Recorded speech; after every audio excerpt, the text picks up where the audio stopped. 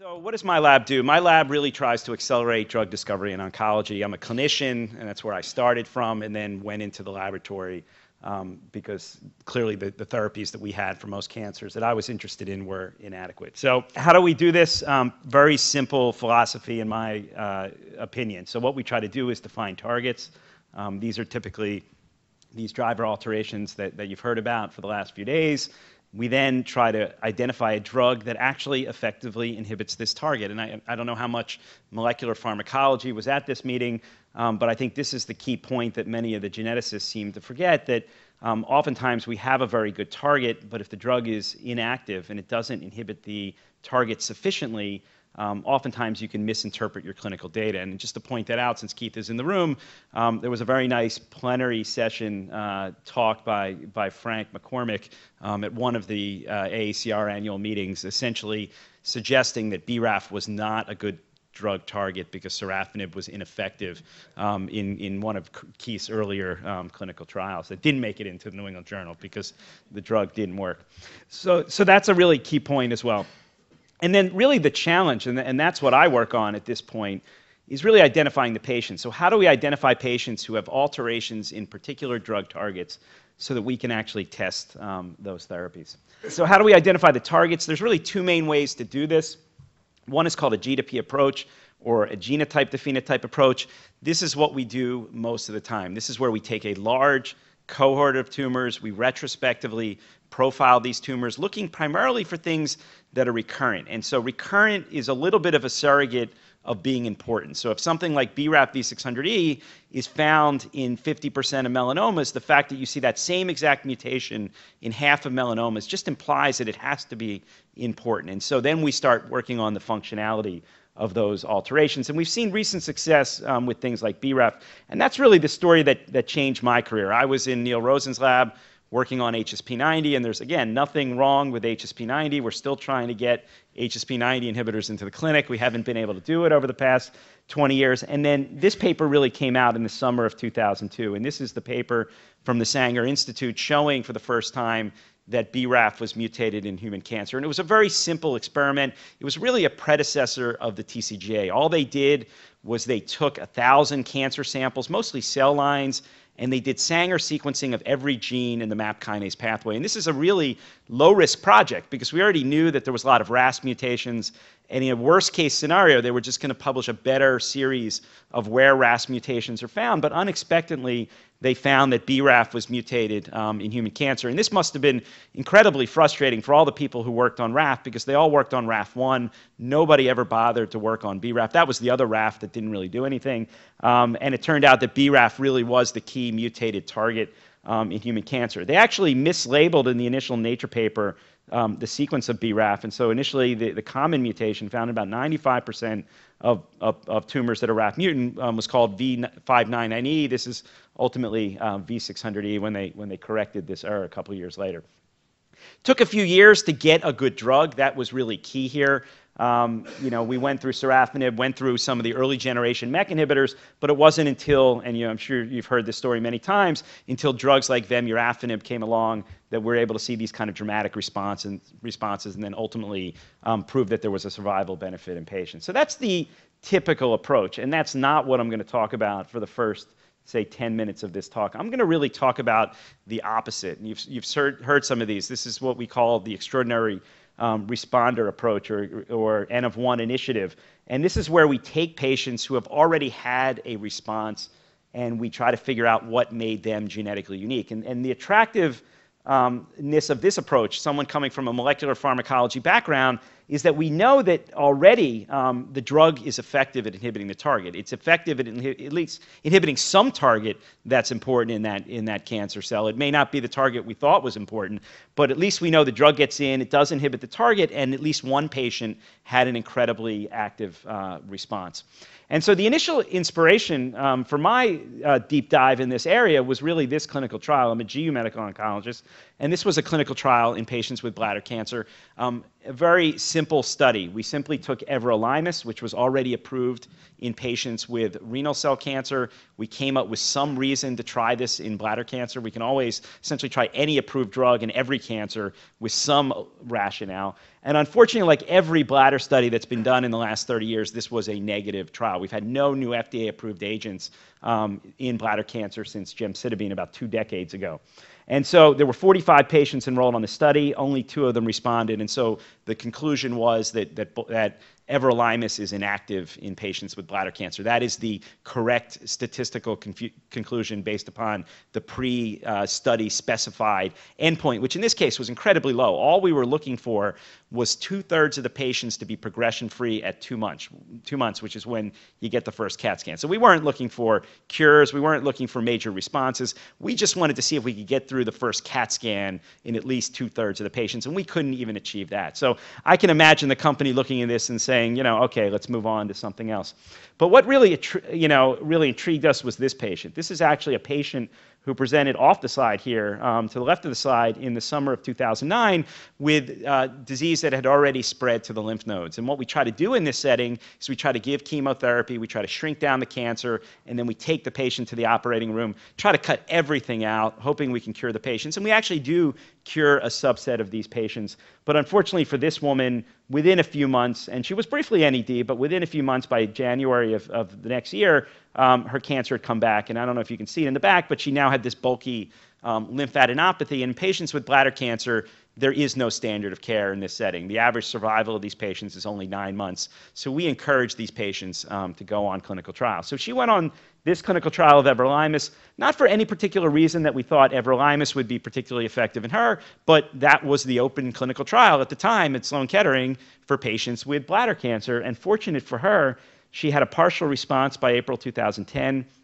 and a complete response by July 2010 that was durable at July 2011, 12, 13, 14. This woman is actually still alive, approaching in January the 5-year anniversary of starting on this clinical trial. She's in fact the only patient of the 45 on the clinical trial who's still alive, showing the poor prognosis of these patients. So what was going on here? Well, I put a clinical fellow on this, and we initially ran this patient's tumor through our sequenome assay. It was essentially negative. We did array CGH on this patient. It was a completely quiet genome from a structural perspective. We sequenced about 10 genes by Sanger sequencing, couldn't find anything. Fellow was getting a little bit nervous here, fellowship's starting to tick along, really couldn't get anything in this patient. But fortunately for him, actually, we were able to tap into the technology of actually sequencing this patient's whole genome. So we had a working group that was assembled and said, okay, well, up in Boston, they're doing whole genome sequencing. Well, we got to do whole genome sequencing too. So who's got a tumor? And people put forward, let's do a couple melanomas, let's do, some prostate cancers. And fortunate for me, the prostate cancers failed QA, and the melanomas never showed up. And so we actually put this patient forward saying, why don't we study this patient with bladder cancer? Because we can not only prove we can do whole genome sequencing, which is important, but maybe we can actually solve this mystery. So we went ahead and we did this whole genome sequence. It turns out that the patient has a complicated genome, even though we had done multiple assays already, which was really standard of at the time. Really, I guess at the cutting edge at the time, you could even say, we missed 17,000 mutations that were in this patient's tumor. So patient had a lot of mutations. We just weren't looking in any of those areas. But we can pretty much very quickly narrow that down to 140 that are in coding regions. And to me, it's a real testament to how much we've learned from the tumor and normal genomes that we can very quickly map all these 17,000 mutations to the normal and tumor genomes and ask which ones are likely related to this woman's response to everolimus. And when you do all that, it actually becomes obvious. And things that are probably right are always obvious in retrospect. And it turned out that the patient had a 2 base pair deletion in TSC1, which causes a frame shift and early truncation. She also had a nonsense mutation in NF2. And the reason these are interesting is because we already knew loss of both of these alterations leads to activation of TORC1, which is the direct target of the drug. So this woman really was the perfect candidate for everolimus. We simply didn't know it going into the clinical trial. And I'm not going to talk about that given time, but we did have some data in that paper showing, in all likelihood, the epistatic relationship between the loss of both of those genes likely made this tumor particularly TORC1 dependent. We've since gone on and applied this to other patients. I would note that for the first patient, it cost me $20,000 to do the whole genome just for the raw sequencing alone. I actually make the analogy to the Visa commercial, DNA extraction, $100, whole genome sequencing, $20,000, informatics priceless. I mean, because we sat around for about 4 months analyzing that initial genome. This one was a lot easier. This is a woman with ovarian cancer. We're still trying to publish this one, who had low-grade serous borderline tumors. These are tumors that grow much slower than high-grade serous ovarian cancers, but are oftentimes fatal when they spread. And this woman had been through 3 prior surgeries and 3 prior systemic agents, none of which she responded to whatsoever. So she enrolled on a trial, GOG 239, which is a trial of AZD 6244. This is a MEK inhibitor that me and Keith and others had worked on for many years, a kind of disappointing drug, never ultimately has gotten approved, maybe one day.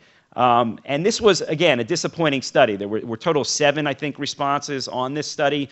This was the only woman who achieved a complete response. And actually, she's still disease-free now over 5 years later with a complete response on, again, this drug that was felt to be relatively inactive. There was a response rate of about 10% on the clinical trial. And actually, if you go back to the paper that was published on this, the clinical paper, there's a note in the discussion saying molecular profiling was of no utility in determining why this individual responded to the MEK inhibitor. So what's going on in this patient? Well, it turns out that the patient has a mutation in a gene called MAP2K1. And for those who don't know all the gene names off the top of your head, MAP2K1 actually encodes for MEK1, which is the direct target of the drug. And you say, well, how do you miss this mutation as part of the clinical trial? Well, the assay they were using very simply didn't have MEK1 in it, so they weren't going to detect that. And even if you tried to do older methodologies like Sanger sequencing, it would have been very difficult to detect. And the reason for that is this is actually a 15 base pair small in-frame deletion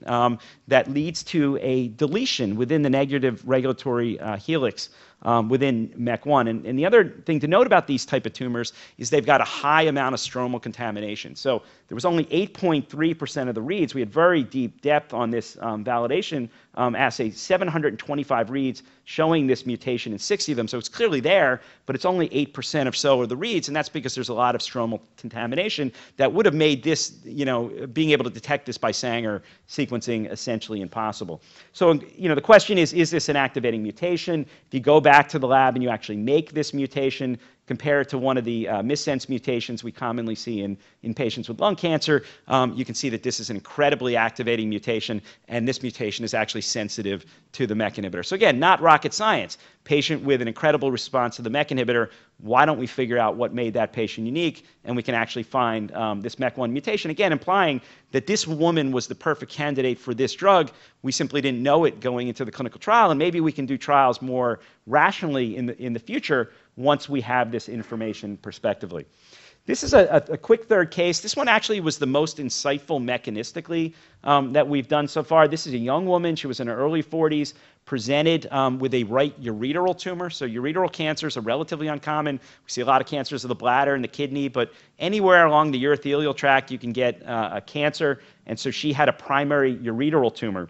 And it was an isolated primary, and so they went ahead and cut it out. And if you look at it under the microscope, this woman has a pure small cell cancer. So you can get small cell cancers anywhere in the body. They're most common in the lung, but you can see them pretty much anywhere.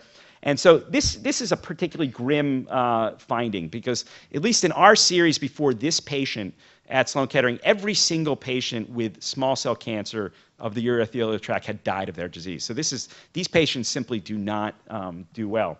And so they actually went ahead and gave her chemotherapy. They gave her cisplatin etoposide, which is the way you would treat a lung cancer patient with small cell, hoping that would prevent her cancer from coming back. And unfortunately, within a few months, her cancer came back. She now had metastasis to the kidneys. She had bulky lymphadenopathy. And for some reason, it's still beyond my comprehension, but our surgeons actually took her back to the operating room, tried to cut all this out. There was really nothing else to really do for it. But unfortunately, within a few months, her cancer came back. She had now, again, lymph node metastases, and she actually had bone metastases. So you're looking at this woman, young woman, what are you going to do with this case? Okay, let's refer her to the phase 1 clinic, because we know how often those trials are positive. So she went to the phase 1 clinic.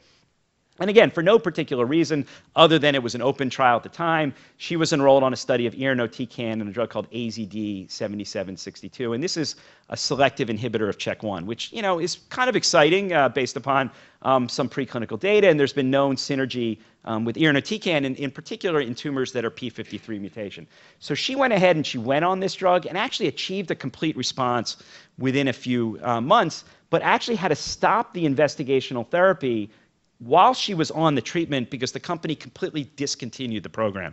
And they discontinued the program because the drug was inactive, okay? So she had a complete response to a drug that the company essentially killed due to lack of activity because she was the only one on the trial who had such a response. So we actually kept her on the chemo for a few more months, thinking, if we stop the drug, her cancer is going to quickly come back. And I would actually point out for the first two cases I described to you, both of those patients actually are still on the drug because it's like a patient with HIV and triple drug therapy. You're so nervous to stop it that you just leave the patient on the drug as long as they're willing to tolerate that.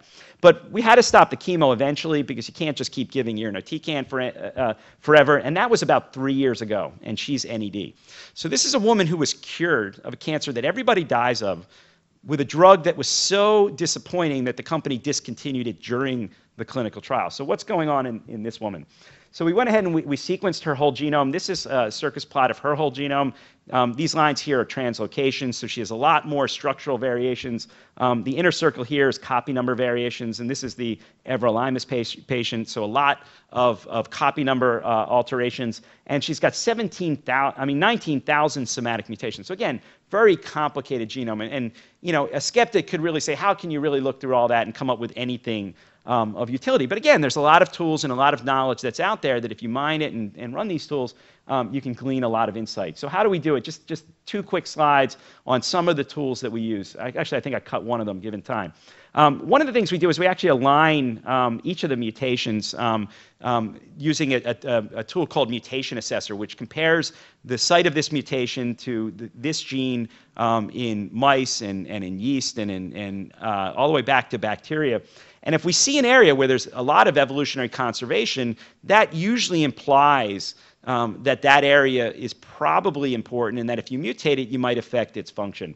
And so there was a mutation in a gene called RAD50, which was pretty exciting to us because there was some preclinical data that maybe loss of RAD50 or MRE11 function would actually synergize with CHEK1 inhibition and chemotherapy. So this was exciting. There was also a mutation in ATR, which again, would have been predicted to do the same thing. Again, another missense mutation. But if you look at this ATR mutation, it's not found in any known functional domain, and there's no evolutionary conservation in ATR where the mutation exists, whereas in RAD50, it's in this D loop, which is very important for the function. And so we went ahead and we actually took advantage of this evolutionary conservation to do a cross-species validation of this missense mutation in RAD50 using a yeast model. So we went ahead and knocked this mutation into both haploid and diploid yeast. I'm not going to go through the whole story because it was just published in Cancer Discovery. And when you do that and knock it into haploid yeast that are otherwise wild type, and here's the equivalent of that RAD50 mutation yeast, and then you treat them with CPT11, which is the active metabolite of irinotecan, you can see there's a modest sensitization to the drug. But that's actually not the scenario that this patient was treated with. She wasn't just treated with the chemotherapy in the setting of having this mutation. She was treated with the chemotherapy and a CHEK1 inhibitor and then got the chemotherapy in the setting of a RAD50 mutation. So to really model the CHEK1 inhibition in the setting of this RAD50 mutation, we actually knocked out the yeast MEK1 gene, which is the yeast equivalent to ATR. And when you go ahead and do that, you see this incredible synthetic lethality between knocking out MEK1 or inhibiting CHEK1 function, having this RAD50 missense mutation, and giving chemotherapy. So again, in retrospect, this patient was the perfect patient to get this combination therapy. We simply didn't know her genetics going into the clinical trial. And to be honest with you, with 19,000 mutations, I'm not sure you would have pulled out this missense mutation of RAD50 unless this patient had had a complete response to a CHEK1 inhibitor. So again, using this outlier phenotype, it allows us to again essentially narrow down, what's maybe important in this incredibly genetic context. And I would say it's really no different, this concept, than how we found all of the tumor suppressors, essentially. We took patients who had strange outlier phenotypes, people with very young onset cancer or other birth defects, and said, using linkage analysis, can we find a gene that actually explains this phenotype. We're simply trying to do the same thing here with therapeutics. I would point out one thing, and I'm going to get back to this towards the end, this issue of clonality, which I think you're going to be hearing more and more about. We think one of the reasons this woman had such a great response to the CHEK1 inhibitor with the chemo is that this RAD50 mutation was found in every single cancer cell. So it was a clonal alteration. And overall, she just had very little subclonal architecture, with the hypothesis being if you've got a lot of subclonality within your tumor, maybe you've got some resistant subclones already present, and your odds of being one of these extraordinary long-term responders is probably pretty small. So this is really the paradigm. We do an unselected clinical trial. We still do many, many of those. We take patients on these studies.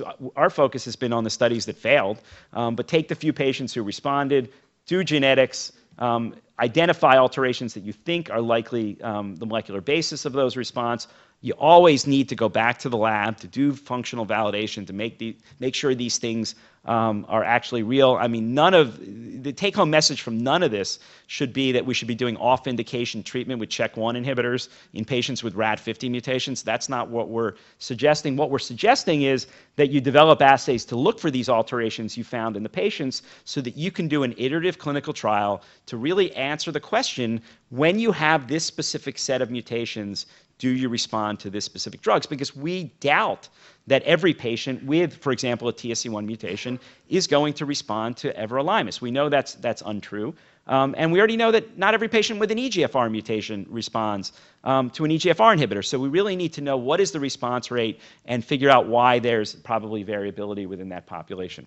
So how are we going to go and do those clinical trials? Make a little bit of a change in what we're talking about over the next 10 minutes. So there's really two main approaches to doing these clinical trials. One I call a genotyping study, but could also be called an umbrella study or the match study or molecular allocation study. And really what you do here is you really focus, except for the match study, which is really a study unique in and of itself, to be honest with you. It's kind of a combination of the basket and the match approach. But you really take one cancer, like, for example, lung cancer, and you profile all the patients with that disease, and then you allocate the patients to different arms, pretty simple, depending upon what mutations they have. And you can either straight up allocate them based upon the mutation, or you can do what's called an adaptive randomization, where initially you randomize the patients to different arms, and then if you start seeing greater activity in one of those arms, more and more patients will get randomized to that arm. And that allows you to actually determine that not having the biomarker, doesn't work. And that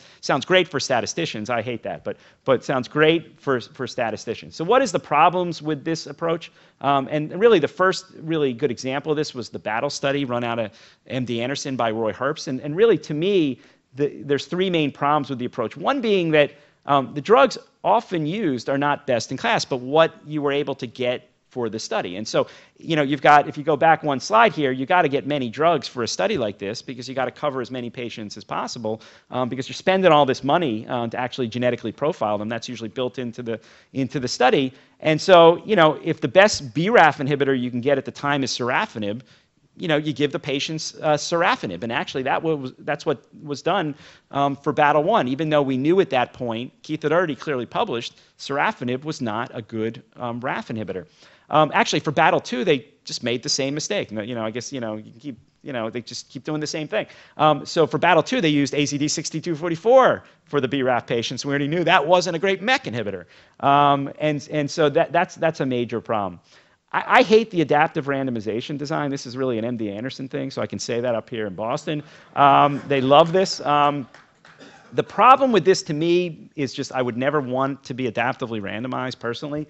And it actually can become unethical during the course of the study to randomize some of the patients. And this happened on the BATTLE study. At some point, when Posse and Jeff and Will Powell down in New York were publishing an 80-90% response rate with EGFR inhibitors and EGFR mutants, it just became untenable to randomize a patient with an EGFR mutation to sorafenib. And they were doing it for a while, and just the pressure built up, and eventually they had to say, okay, fine, if you've got an EGFR inhibitor, we're going to make an exception to the randomization, and we're going to give you Tarceva. That's very nice of them.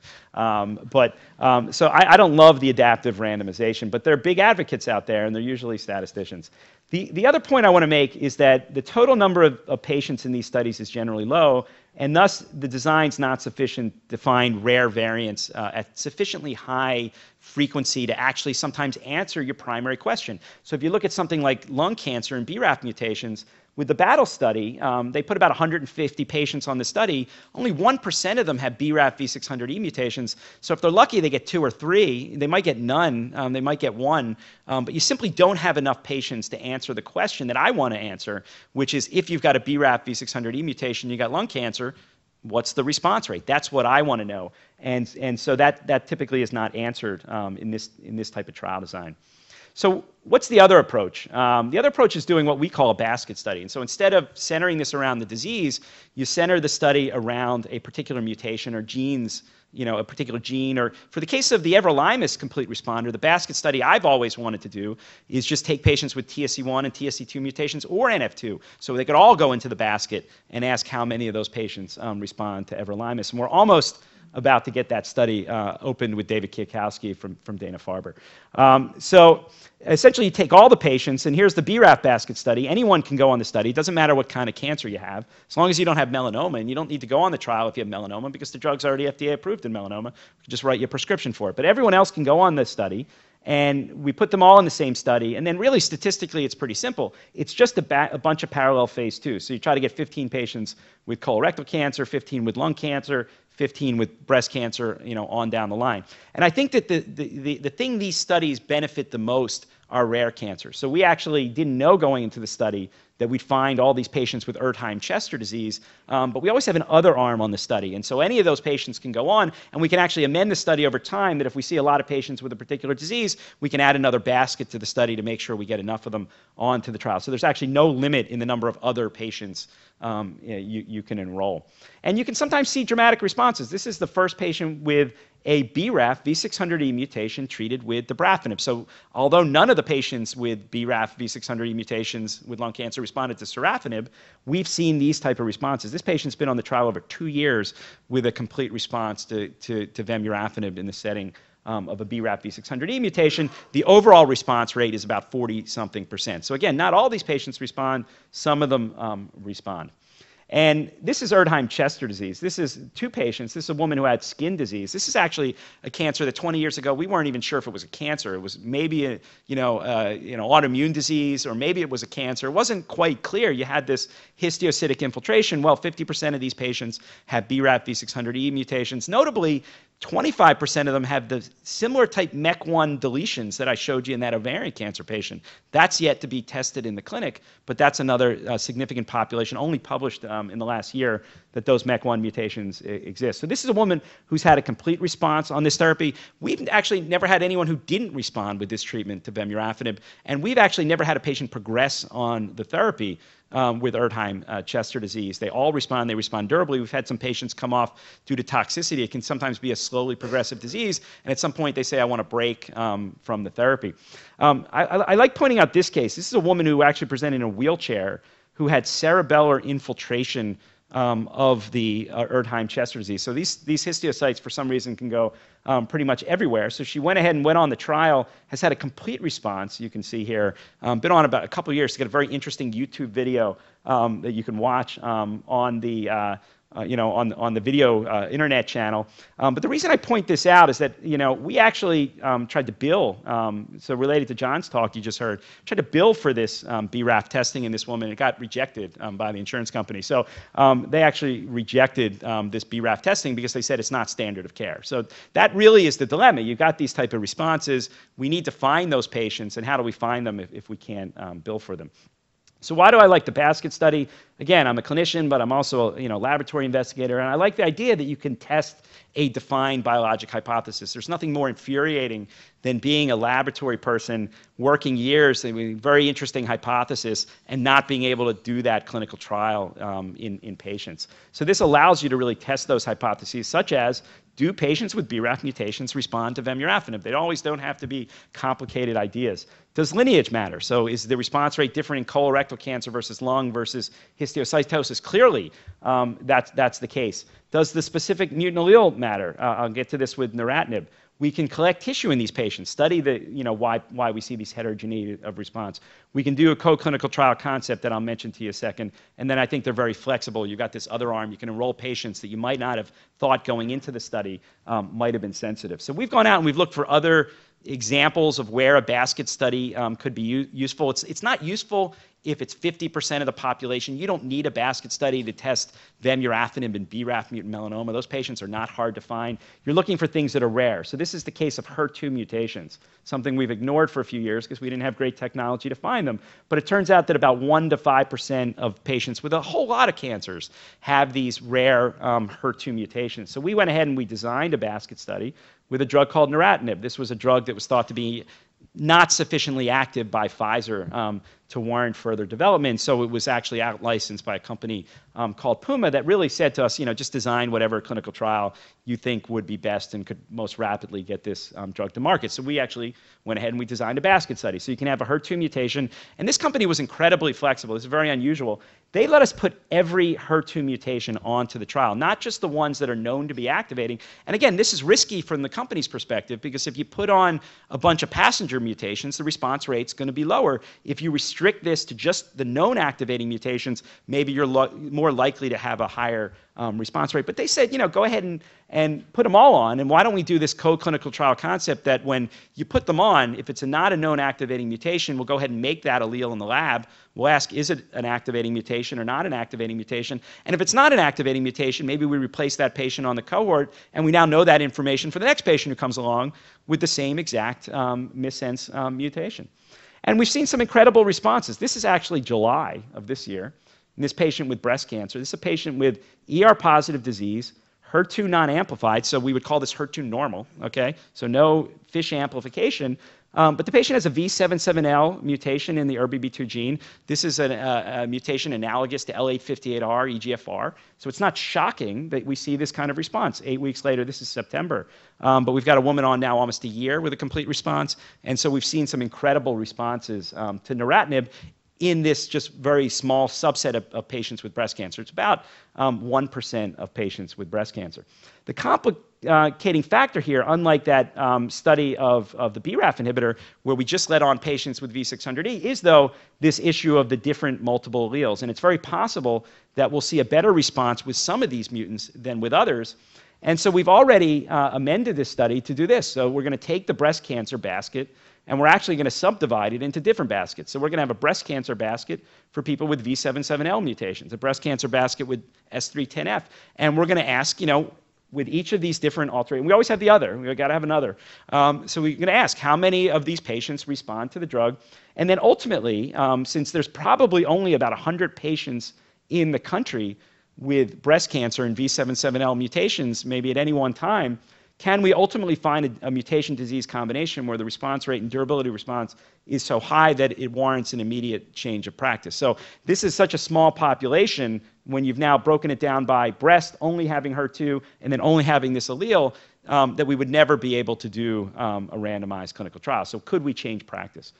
So what are the challenges with this approach? What are the criticisms we get? Well, the primary one I get, which I find infuriating, but I get it all the time, from clinicians, companies, regulators, is that we may fail to identify patients who may potentially respond but lack the biomarker being tested. So I completely admit it's true. So if you could respond to neratinib but you don't have a HER2 mutation, we're not going to be able to determine that with this study. It's completely true. And I'll tell you, companies really get hung up on this. If I go back to actually a few years ago, when I was toiling with the MEK inhibitor that wasn't as good as the ultimate RAF inhibitor, and we were trying to get a clinical trial going with Pfizer, we begged them to do a clinical trial of the MEK inhibitor in patients with BRAF mutations. And they would always look at me and say, but wouldn't it be great if it worked in everyone? I mean, it would be, So, it'd be great, but, it's probably not going to work in everyone. We know that. And then they would always say, well, why don't we do the unselected trial first, and then if it's negative, then we'll do the selected population. What always happens is you do the unselected population, you see some toxicity, there's not that much activity, and they kill the program, every single time. So while this is a reasonable criticism, it's not the point of this study, and we're just trying to rapidly show the drug has any activity in any setting. I call it the sad fact. This is getting multiple disease teams to work together has been a challenge. And this really gets down to the breast group wants to run a breast trial. The colon group wants to run a colon trial. The lung group wants to run a lung trial. And while that usually works out for lung and breast and colon, it's not great for non-Langerhans histiocytosis. It doesn't work out usually for bladder or endometrial cancer. I actually presented this design to what we call our research council. This is the group of, I guess, experts who are supposed to say this is a scientifically worthy trial. And one of the criticism I got from one of our very senior lymphoma doctors was that this type of trial was a fellow killer, okay? And I was like, what are you talking about? It's a fellow killer. And what he was implying was that we used to have 40 trials, to do the same thing, but now we're just going to have one. So what is my fellow going to publish as a first author? And I just looked at him like, you got to be kidding. I mean, we're not doing this trial to get your fellow, a first author paper. But we can get around this. The way we've designed the neratinib study is we're going to try not to publish one study, to end them all or control them all, that we're going to have a breast study that we can publish as a breast study, and we can publish the lung study, we can publish the colon study. It's not dissimilar to what Keith's doing with the match study. So it doesn't have to kill the fellows to do the basket study. And so what's the primary hurdle? The primary hurdle is identifying the patients. That's the challenge. And to me, and this is where I would clash with Keith a little bit here, to me, the screening protocol should be separated from the treatment protocol. This is an incredibly polarizing concept because it really gets down to if you don't have any way to screen for the patients, you want the screening to be provided for you. So if you go to institutions that don't have a John Iafrate, they say, well, I don't have John Iafrate, I need you to screen for me. And so it's got to be part of the therapeutic trial. But this really limits your ability to do these type of studies. And so the question is, how are we going to find the patients? So what are we doing at Sloan Kettering? Not dissimilar to what Foundation Medicine's doing. We're doing a capture-based approach. The key for us for this technology is to try to keep the cost down. So if we want to screen everyone, we need a cheap technology. And what this allows us to do is actually barcode fragmented DNA, mix it all together, sequence many patients in the same reaction, and so keep the cost down. And by capturing just the coding regions, so the parts of the genome that we think are most important, actually there's some non-coding regions within this assay to pick up selected translocations, or for example, the TERT promoter, we can keep the cost down. So this is our current assay. We now have New York State approval for this. It's 341 genes. We're about to jump to an assay with about 410 as soon as New York State allows us to do this. I would credit Mike Berger for essentially doing all the work and getting this up and running with people like Mark O'Donnell and Mir Arcilla, who run our CLIA lab. This is what's on the assay. I eventually added this slide because people kept asking me. We've got certain intronic regions, TERT promoter. We've got tiling probes to help with copy number. But I'm happy, we're pretty open with this, happy to share the assay design with anyone who might be interested.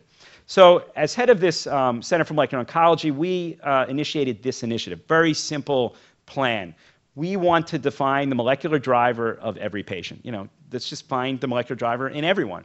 And we're going to start with the 12,000 patients a year or so that we see with recurrent metastatic disease. We are using an assay that is doing both tumor and normal. And by doing the normal, we're one of the few institutions that actually is taking on that challenge. It really has to do with consent that you've heard from some of the questions earlier. We could identify germline variants, and I'll show you this a little bit in a second, that contribute to cancer initiation.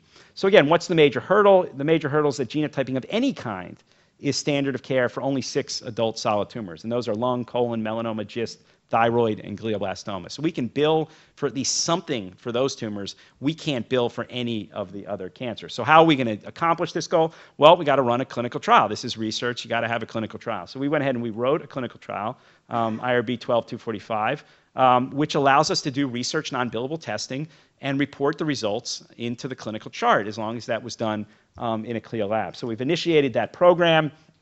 One thing I think is pretty unique about this is actually we're making this data, this genetic data with the associated clinical data, immediately available to every single person at Sloan Kettering right away. And this was a little controversial because people wanted to hold the data back, saying, well, let's try to publish something first before we sort of give out all the secrets. And to me, I don't understand that, because I don't think there's that many secrets there anyway, because again, there's a lot of sequencing already out there in a retrospective fashion. We might find a few things that haven't been previously described that might be interesting to do functional validation on. But again, the purpose of this study is to find patients for clinical trials, and how better to encourage the clinicians to do clinical trials than to give them access to the clinical data with the associated mutation data to know what clinical trials they ultimately need to do. So we're using sort of a private internal version of the CBio portal to do this. People might be very familiar to this. It's a very easy to use tool to mine the TCGA and other published genetic data. So if you go into this private version of the portal, you select DMP impact clinical runs, you essentially end up with this page. You can click on the summary, and essentially when I made this slide, we had already done 1,542 samples from 1,500, or I can't even read it here, 8 patients. And we're doing about 100, 150 samples a week at this point, sort of about halfway to our goal to do about a rate of 10,000 a year. And here's the cancers that have been done. You can actually click on, for example, breast cancer. Actually, I made this a lot bigger so you could see it in the back. And then you can actually see I'm clicking on breast cancer here. And then you can actually type in some genes and actually how many have we found. So how many HER2 mutations have we found, PIK3CA, P53. See actually their overlap. So each column is essentially individual patient.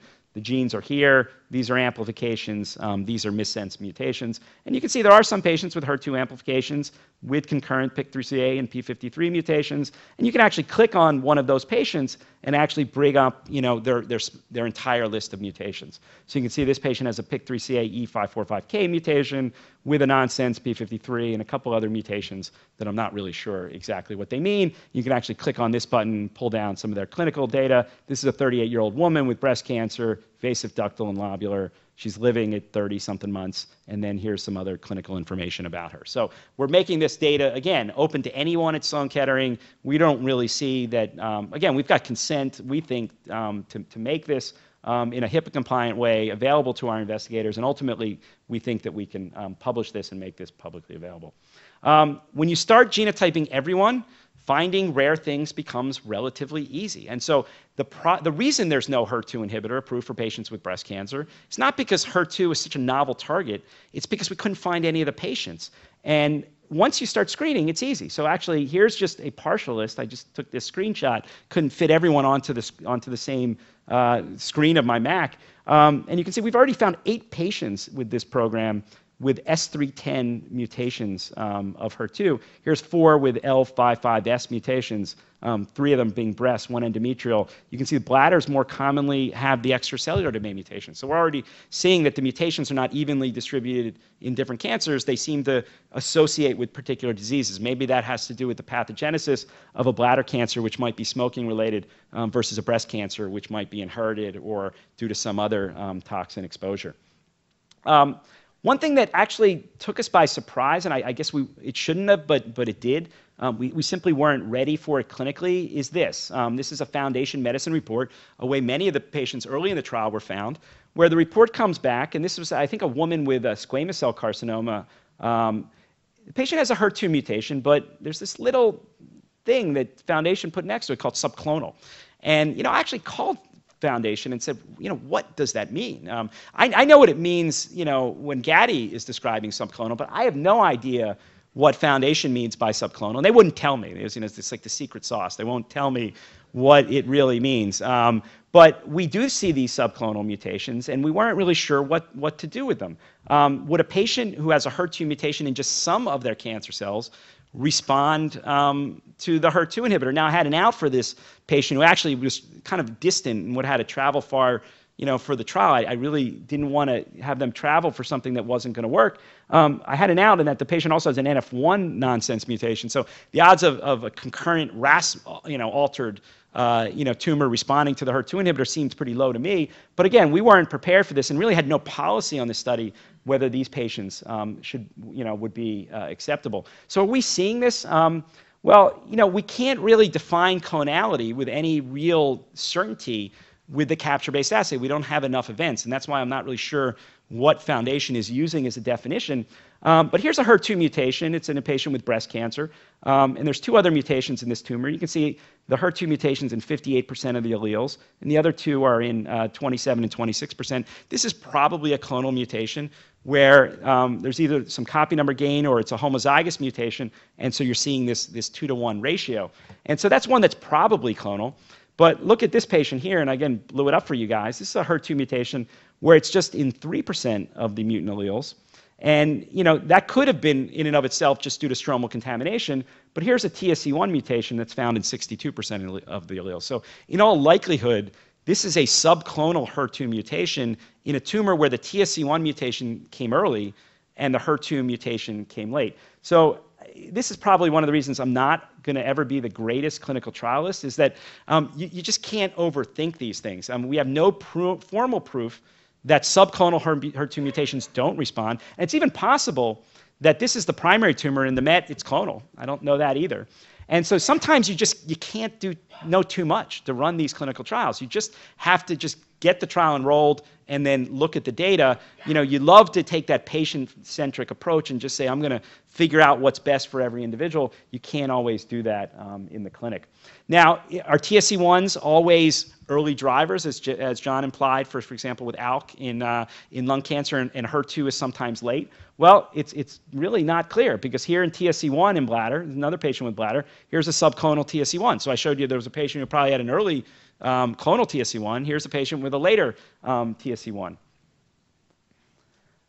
Here's a patient with a HER2 just in one of the 4 tumors, PIK3CA in 2 of them, and you can see things like the TERT and this KMT2D in all of them. So again, we really haven't worked out the progression of these mutations in bladder cancer, but this issue of subclonality is going to be a big deal going forward. Does a patient who has a subclonal mutation, are they doomed to never respond to a target inhibitor? The answer is no. I love this case. This was actually a follow-up done by James Shea at our institution from our everolimus extraordinary responder. This is a patient with kidney cancer who had a TSC1 mutation, had a multiple-year response to everolimus.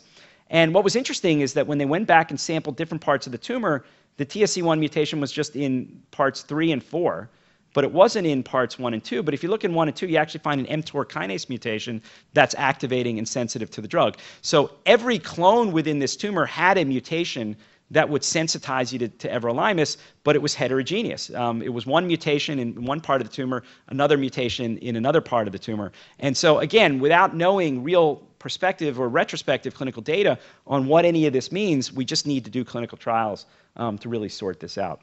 Just a couple more points. One is a lot of the genes in the assay have germline importance, things like BRCA1 and BRCA2, and this has really been an issue of consent.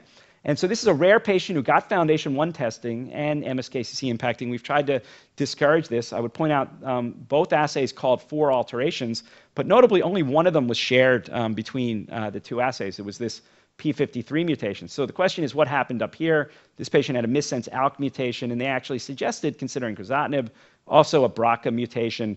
These mutations, it was clear why they weren't found. They actually weren't in the Foundation Medicine assay. So if you take a look at the raw data, it's clear what's going on. This P53 is in the tumor. It's not in the normal, so we call it, and Foundation calls it, because they just do tumor sequencing. They don't look at the normal. The BRCA is germline, so we actually filter it and are not currently reporting these back to our clinicians. So in the case of BRCA, we're actually hurting ourselves here because we're getting less information than Foundation because we're filtering the germline data, which is clearly important. The ALK is actually germline as well. So here we're benefiting from doing the germline in that we can take this clearly missense SNP and we can say that it's almost certainly not important, although Neil then always stands up and says, you really don't know that unless you make it. But this is probably unimportant. So again, the downsides of doing the germline genotyping is this issue of now finding germline variants that are clearly pathogenic that we now have to report back to the patients, and are we ready to do that? The benefits so that we can filter these SNPs. Just one final point, the sequencing to me is not just going to select patients for targeted therapies. It's actually a patient of mine with prostate cancer, very aggressive course, primary metastatic disease, short response to hormonal therapy, went ahead and biopsied his metastatic disease. This was his report in terms of the list of mutations. And what I would note is that he had truncating alterations in both MLH1 and MSH2 and a hypermutated tumor, which is pretty rare in prostate. Most of these tumors are pretty quiet mutationally. And so we actually tested his tumor for MMR deficiency. The reason we did this, and he was actually an MMR deficient hypermutated prostate cancer, is because we have a basket study that is open to people with MMR deficient tumors of any kind for the immunotherapy PD-1, because there's been this correlation between hypermutation and response to immunotherapy. So this type of basket study opened up a trial for this patient he otherwise would not have been eligible for if we hadn't used this basket design. I mean, he was clearly in the other arm. We didn't expect prostate patients to show up with unstable tumors. Okay, so I'm just going to acknowledge a few people, in particular Gopa, who really was the fellow who's now a junior faculty member, who started this Extraordinary Responder Initiative with me, my co-associate directors, my associate directors of the CMO, Mike, Agnes, and Barry, Nikki, who runs the portal, Jose, who's really just said, you have to make this happen or I'm going to fire you, and so it's getting done. And then Dave Hyman, who wrote the 12-245 protocol with me, and then many of our funding sources. So thank you.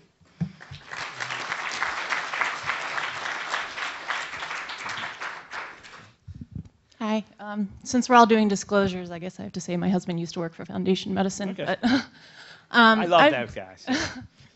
I was just curious, since this is becoming such a crowded space, like MGH is now advertising for their test, usually during the commercial breaks at Jeopardy, and a lot of other people are getting into this business. How do you see patients figuring out which test that they should use? Is that something the doctors need to figure out, or? I mean, the one thing I would say is I lose money every time we run this test. So I am more than happy to have Foundation Medicine or John or other people run some of these tests for us, because all I want really is the information about the patient. So, you know, I'm a clinician, we're a nonprofit, although I guess we generate decent income. But you know, I think I'm just looking for as many HER2 mutants or BRAF mutants that I can find to enroll these clinical trials.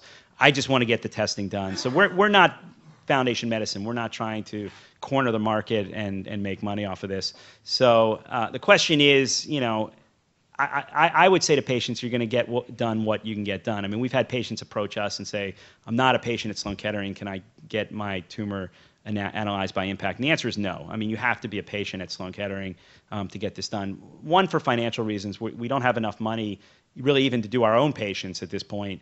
You know, we don't have clearly any money to do patients who are not patients at Sloan Kettering. Two is we have to consent patients for this. This is a clinical trial. And so I'll have patients contact me, you know, I saw Dr. So-and-so once 5 years ago, you know, can you test my tumor? It's sitting there at Memorial in your tumor bank. And I say, no, unless you consent, you know, for the clinical trial. And we've actually tried to do mail consents, make buccal swabs a source of normal. So we've tried to get over that. And it's not the optimal patient. We're not trying to consent patients who live in California who really couldn't go on the clinical trials anyway. But you know, if they were our patients, we're trying to accommodate that. So some of it is availability. And I think the downside of what's evolved right now is you're either a rich patient who sends the tumor to Foundation or Personal Genome Diagnostics, and you can afford to do that, or you just happen to be lucky to be a patient at MGH and have John analyze your tumor, or you go to Memorial. So there's clearly an issue of access, that most patients don't have access to this. And I would make an estimate that 98% of patients with V77L HER2 mutations and breast cancer don't know they have a V77L HER2 mutation because their tumor's never been tested. And this is a real dilemma. Yeah, fantastic talk. The question is actually, it's a very basic one. Many years ago it was touched. It's coming to melanoma actually. So how many of those BRAF mutant patients have actually a MITF amplification? And if so, or if not, so actually most of those inhibitors when you add, you see increased MITF. So there is an increased melanosome structures. And then you see the drug excluded from the cell. That's why they become more resistant. And going back to one more thing, like Minat Herlin has shown like maybe 5 years ago, a single cancer stem cell can become a whole melanoma cell actually, which I don't think it was touched for the last many years actually. So is that explains the relapse or the or coming back of the tumor in melanoma? And the third point actually, sorry. I just wanted to cover everything. So you had like 394 genes there, and I know you touched RAD50 actually. That's a very good thing. So did you ever look into the other epigenetic factors like the SMARC or the AZH2 complexes? Because the BRAF inhibitors have an effect on the SMARC complex, which kind of induces a senescence phenotype in melanoma, actually. So this is how I'm going to answer that question. I'm going to answer that question by saying, you know, you guys can invite me back to give the BRAF talk, because that's like a whole nother talk. I think the BRAF story is very complicated. We've been working on BRAF resistance for a long time. We think coexisting mutations is part of the story. We published the initial report that splice variants of BRAF are a cause of acquired resistance. There's clearly heterogeneity within melanoma. So it's very complicated. I don't know the answer to most of your questions, but I think that the sum of BRAF resistance is generally, it's 90% of the time you reactivate the pathway due to NRAS mutation, a splice variant, or a MEK1 mutation, or a couple other things, BRAF amplification. Only about 10 or 15% is it some outside the pathway alteration like IGF-1R. And there was a paper from Minar Herlin on that in Cancer Cell a few years ago. But again, not the topic of this talk, and I'm just going to leave it at that. It's very complicated. Yeah. But that comes back to this question, right? All those BRAF or MEK inhibitors go back and activate a downstream pathway, right? Yeah. So you have the BRAF, CRAF, ARAF shuttling, actually, or the dimer formation. But I'll probably best talk to you afterwards. It's very complicated. Hi, very nice talk, and certainly very important to look for mutations from, extraordinary responders. But all your data is showing is like it's distributing them patients to different treatments based on the specific mutations that you find. With, also the particular thing that you showed in that patient, that there is also an importance in the clonogenicity of the mutation. So, and my question is, can this type of studies be used for much more complicated analysis, identifying the non-mutation that allows sensitivity to the treatment? So you can actually bring some of the healthy part of their genotype to other people, because you'll never use this, you're not going to go, well, RAD50 increases sensitivity to this drug, let's mutate this gene in other cancer patients so they will all be sensitive. So how do we, you understand my questions? I think the issue really comes down to functional genomics, and we're going to be spending many, many years trying to figure out the functionality of each of these alleles. And the only thing we're doing different than what someone might be doing if they're just randomly making all the alleles. So you could make a library, an ORF library with every mutation and do the functionality that way. But you might be studying mutations that are not available, not actually present in patients. And you don't have the response data. And so, all we're doing is just sort of adding the layer on top of it. If we know some response data about a particular patient, that may inform some of these alleles. In terms of the clonality thing, the problem to do the clonality studies right now is that you need whole exome or better data to do clonality. You need enough events to be able to estimate the clonality of every particular mutation. So when you only have 6 or 7 mutation calls in our 341 gene assay, there's not enough data to know whether they're clonal or not, because the allele frequency, which is what we get from the data, incorporates both stromal contamination, local copy number variation, and then the clonality of that mutation within the tumor cell population. And if you've only got 5 events, you can't make that call. If you've got whole exome data, you can, but whole exome is still very expensive and not really available broadly in the clinic. But as the technology gets better, I think we're all going to look back and say, okay, it's obvious why this patient didn't respond. They had a subclonal HER2 mutation and a KRAS mutation, and clearly they had no chance. But the question, the ethical question I think we face right now as people who run clinical trials is, since I don't know that's true or not, should I not enroll that patient onto the study? Because I'm never really going to be able to prove it unless I try. Yeah. And so from the patient's perspective, you hate to be the guinea pig. You hate to be the person where you're going to determine that. But as a society, if we don't enroll some of those patients onto these clinical trials, we're never going to get an answer. And sometimes we're wrong. Sometimes we find, someone could predict, oh, this is an ER positive HER2 mutant tumor. Well, unless you're also hitting the ER, at the same time, why would the patient respond to neratinib? But they did. And we find actually that BRAF tumors with PTEN loss seem to respond pretty good to vemurafenib. Maybe not as well as they would if you also inhibited AKT, but from the lab you would say, okay, that's a bad idea.